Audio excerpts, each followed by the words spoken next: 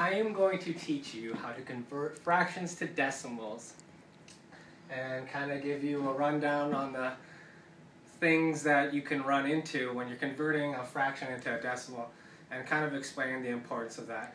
So in my class, a lot of the students will be wondering, why do we convert a fraction to a decimal? Then the next thing they'll ask is, what did I get on this test? What is my percent? So I tell them, if you do a fraction and you convert it over to a decimal, you will be able to get your percentage. So it's just a nice little way of showing percentages. So the first thing that you can run into is 6 out of 10. So 6 out of 10 is basically saying that you have 6 parts out of 10. So to make this 6/10 out into a decimal, it's actually giving us an easy thing to use so far. So in order to make something easier, a fraction easier to represent as a decimal, you want to make it either out of 10, 100, 1,000, but right now we actually have a 10 at the bottom. So it's actually really simple. We take the 6 that's at the top and we'll move it right here. Now the 10 is represented as a whole. This is saying that we have 6 out of a possible whole, so we actually don't have a whole. So where our holes would be in the 1 spot. So if we don't actually have any holes in this spot, we represent that as a 0. So when people are dealing with money primarily, they would say, I have $3.50. The "and" is actually a decimal.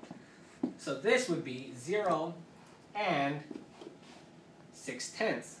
6/10.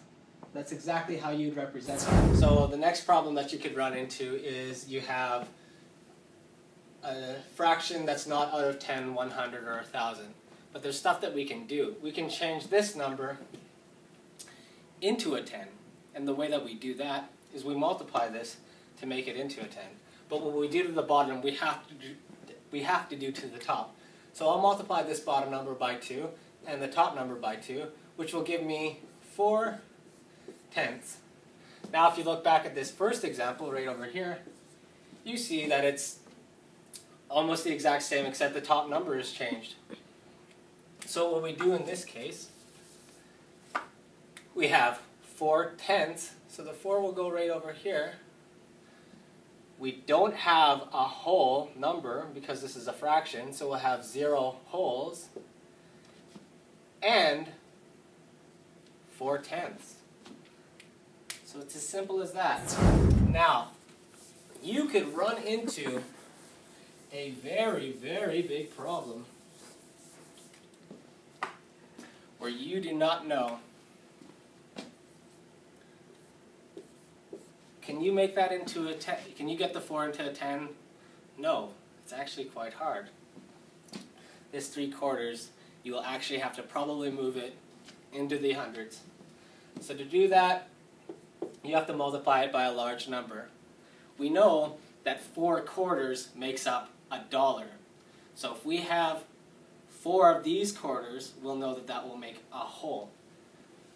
So if I multiply this bottom number by 25 and this top number by 25, like I said before, 4/4 makes $1. 25 cents equals 1, or 4/4 is equal to 4.25 cents, which is equal to 100 cents.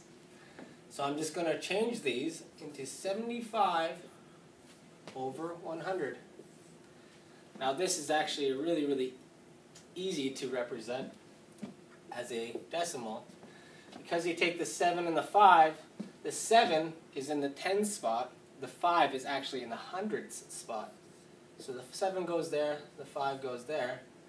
I don't actually have a whole as is represented by this fraction, so I'll have 0 ones and 75 100ths. So if we have 3 and 3/8, for example, that's a mixed number. We're going to actually keep the 3 by itself, and we're going to try and figure out what this 3/8 is as a decimal. So to do that, you'll take your denominator and you'll put it on the outside of the division symbol, and you'll put the 3 on the inside.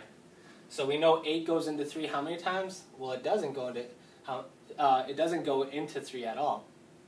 So we have to put a decimal there. I mean, we have to put a 0 there. Now, if we put a decimal here, that means that we can put as many zeros at the end of this in order to make 8 fit into that. So we'll just do 1 for now. So 8 goes into 30. It doesn't actually go into 30 an equal amount of times, so we have to get something close but not over that. So if I times 8 by 3, I'll get 24. So I'll do 8 times 3. It'll give me 24. That number I'll plop at the bottom here, and I'll put that 3 that's right up here, right there. Now I'll subtract these two numbers together, which will give me 6. I can't put 8 into 6. I'll grab another one, put it down there. 8 goes into 60. 8 goes into 67 times with a remainder of 4. 8 times 7 equals 56. You'll plop the 56 down here. And you'll put the 7 up here. 60 take away 56 is equal to 4. We'll add another 0 because we can. Drop it down there, and 8 does go into 40 an equal amount of times. 5 times. So now we have our 3/8 as a decimal. Now we keep this number here the exact same. We'll just put it here because that's 3 wholes.